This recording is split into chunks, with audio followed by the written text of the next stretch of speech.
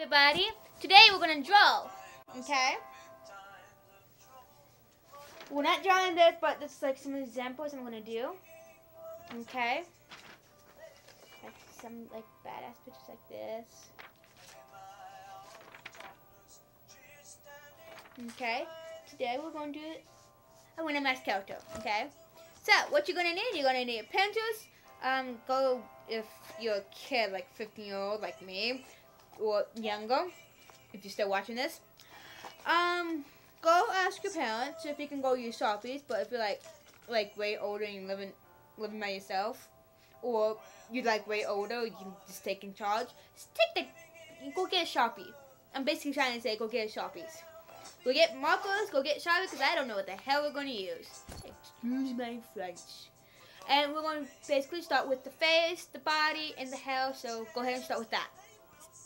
That's been a long time. Okay. This is what your character should look like towards the end-ish. I didn't like go way ahead of you.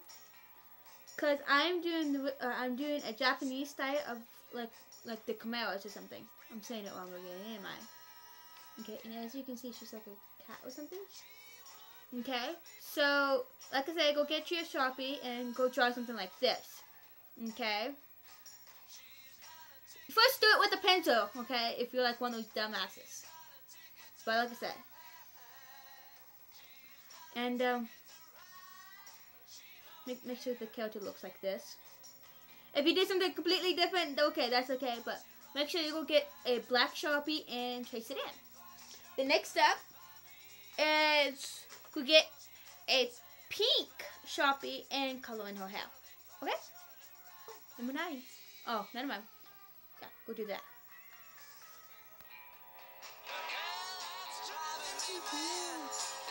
I let it run ahead because my pink was running out of ink. So, what I use for the little belt, because like I said, I'm doing Japanese styles. I'm using for that belt is this orange marker. She's not italic, it's made out of highlight things. And the see these? It was made out of this color. I was hoping for grass green, but instead I get this green. So don't go with pukey. And for her ears, is this blue. I was hoping for a bit lighter, but oh well. And for her full camo, I'm using this baby blue, sky blue, or whatever. And so, once again, do not, if you're going to do pink, make sure you have a whole lot of ink in there. Okay?